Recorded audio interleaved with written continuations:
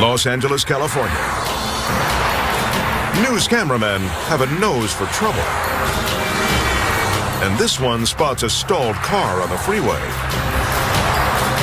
It's late at night, and with drunk drivers all over the road, the sedan is a sitting duck. It doesn't take long before one makes contact.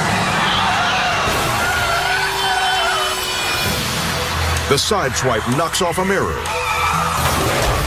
and a hubcap.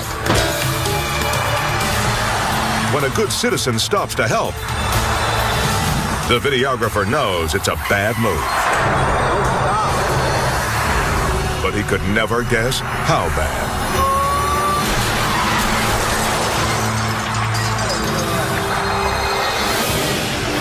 A motorist is so blitzed, he barely taps his brakes and smashes blindly into both cars.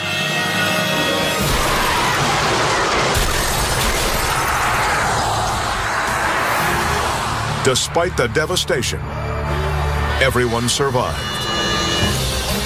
In fact, the victims suffer only minor injuries, though the oblivious drunk driver will feel extra pain in court. It was a lucky break on a freeway filled with peril, where one stalled car became a crash magnet.